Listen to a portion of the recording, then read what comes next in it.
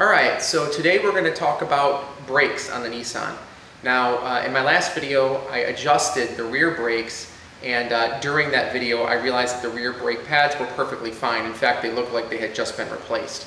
The front is a different story. I decided to take a look at the front, and they were very worn. So, we're actually going to replace the front brakes on the Nissan today. Now, I got my brake pads from CarQuest. I got ceramic brake pads. You know, they're going to give you an option. They're going to tell you that you can get ceramic or organic. Now, organic brake pads are certainly cheaper, but they tend to squeal. So I went with the ceramics. The organics were only $18, and the ceramics that I picked up were $38, and that was for all 4 pads, so it's actually really not bad. You're also going to have the option to get pads that come with the hardware. Really, if you're worried about your hardware, take off the tire first, take a look at the hardware and see if it's damaged or anything like that. 9 times out of 10, you're not going to need the hardware. So I didn't pick up the hardware, but during the video, if you hear me mention like bracket or clip or whatever, that's the hardware they're referring to. It's basically just pieces of metal bent into certain shapes that hold the actual brake pads to the rotor before the caliper ever goes on. So we're going to get started by lifting the truck. Breaking the lugs before lifting the truck, lifting it up, and then getting started. Alright, now before we get started, you're going to want to make sure that you break the actual lug nuts free from their holding position before you actually lift the car. So I actually have an electric impact, so I can do that pretty quickly, but if you don't, just leave it down, break the lug nut, and then lift the car up, and then you can take the wheel off entirely.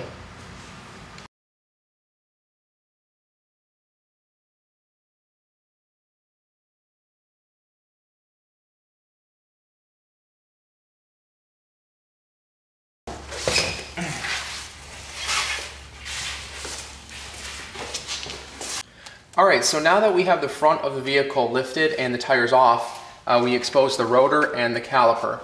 Now, to remove the actual brake pads from the caliper, you're going to have 2 bolts in the back, one at the top, one at the bottom, and then you're going to have to slide it out of the outside. So I'm going to bring my other camera in here and show you those 2 bolts.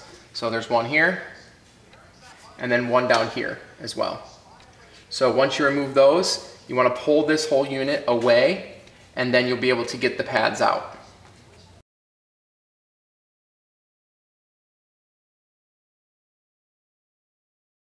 Alright, so now that this is out, you can rest this on the lower arm here, and just make sure that there's no tension on the brake lines at all. So make sure back here that you're not actually pulling anything. You can also set it on a container here, any type of container that is high enough that you're not going to put any tension on again. So you can leave it there, and then you can start removing the clips to take the actual pads out. Start by removing this little clip here, just by squeezing it and pulling it out. All right, that's number 1. Set that aside and then keep going at the clips. So to remove the actual brake pads, there's a little tab at the very bottom. You'll see it on a clip at the bottom of the bracket. If you push down on that and then pull the brake pad towards you, that will pop the brake pad out. Do the same on the back to remove the back pad. Now to remove these, you could actually push on the bottom tab or the top tab to get them out. When you're putting them back in, you're just going to get a snap. So you can see that this clip here, I'll bring my other camera in here. This clip here sits down, and it actually holds the pad in place by putting pressure on this little bracket here. So just make sure that stays in place, push it down, make sure it's firmly seated in the bottom and in the top, and that's how your new pads are going to go in.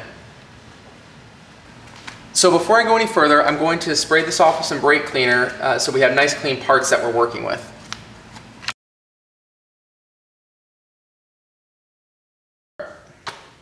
Alright, so while that dries, we're going to go ahead and talk a little bit about the pads themselves. Now, the pads all look very similar, but there are a few differences. So in this case, you'll see that this one has a tab here, and the one that I just pulled off the car, this would be the inside pad.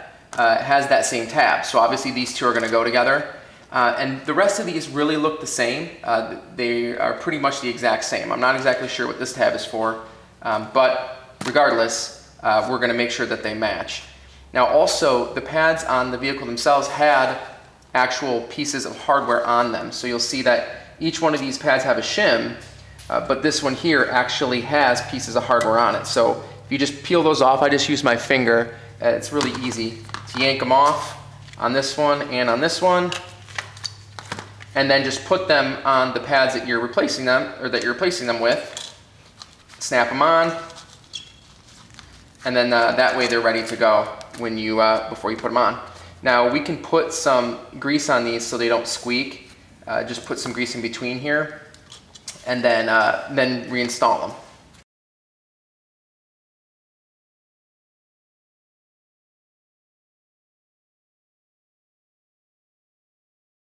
Since our new brake pads are bigger than our old ones, we need to make space to accommodate for them.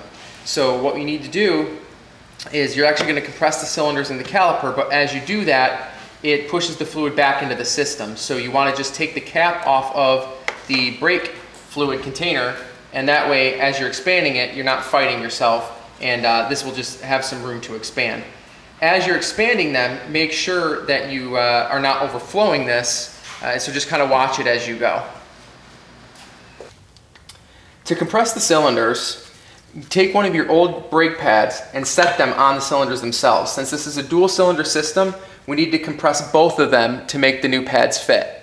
So I'm going to take my old pad, I'm going to set it against the cylinders, and I'm going to take a 5-inch C-clamp and one at a time slide it over and then start compressing the cylinder into the caliper. Do that for both sides to make room for your new pads.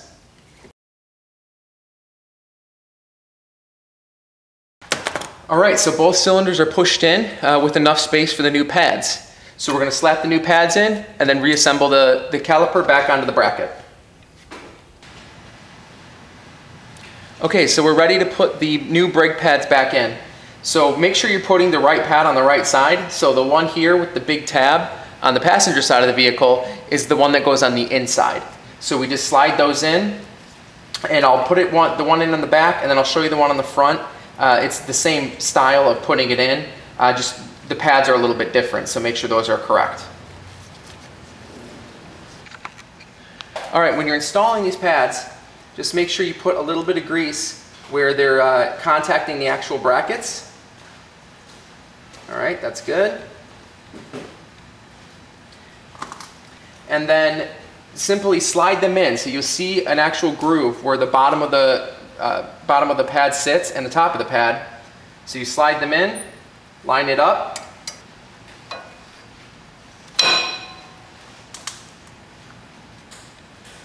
alright, so you'll hear a very definitive clip once they're on. And then now we just need to take this caliper, slide it back on, and get the screws put in place. Now, before putting the caliper back on, you need to get this little clip back in place. You're just going to see two little holes in the bottom of each pad. You just need to slide them into that. So one there and one there. All right, pretty simple. Now to get the caliper on, if you've compressed the cylinders enough, it'll simply just slide right on. All right, there we go. And then make sure that has space underneath. Beautiful. And then just finger tighten the screws in here so it hangs. All right. Grab the other one.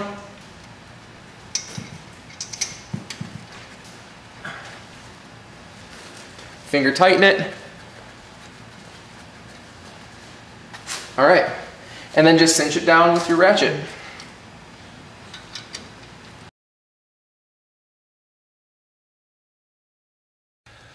All right, so this side is done. We're gonna put the tire back on, and then basically you just need to repeat the exact same process on the other side. I'm gonna go ahead and do it, and I'll make a note if there's anything different. Otherwise, it's the same process.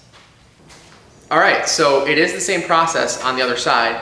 So really the last thing you want to make sure that you do is actually put your brake fluid cap back on so you don't have issues driving down the road. So that concludes the video. So as always, if you have any comments, questions, or recommendations, put them in the comments below.